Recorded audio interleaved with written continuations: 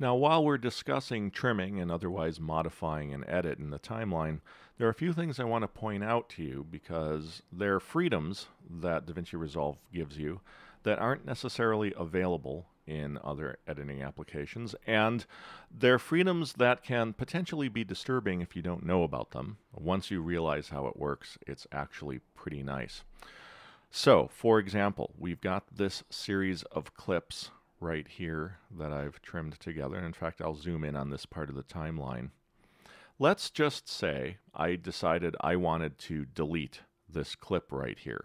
Now, this could potentially be a thorny situation because I've got these split edits available. But check it out. I select that middle clip and I press the forward delete key to do a ripple delete. And DaVinci Resolve closes that gap and overwrites the audio of the previous clip with that split audio from the following clip.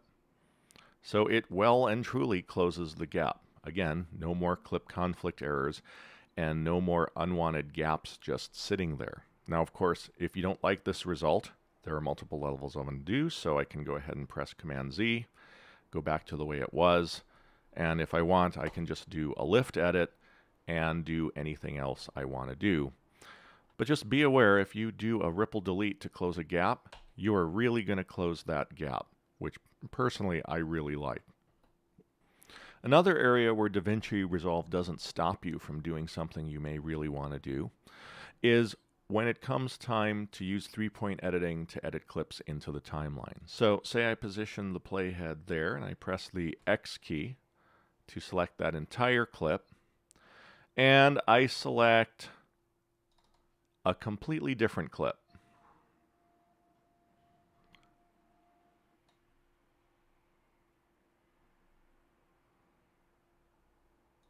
Say this piece of clip right here.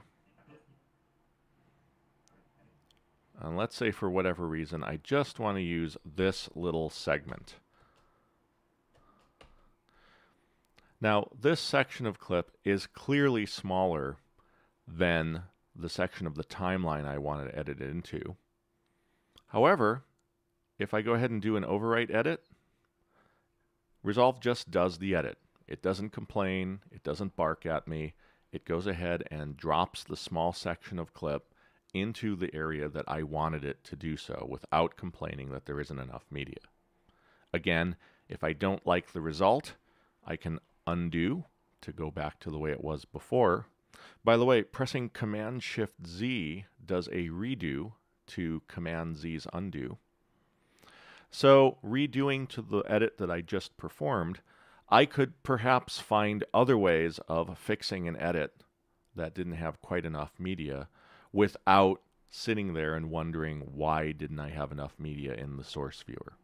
Bottom line, DaVinci Resolve always tries to do the thing that you just told it to do.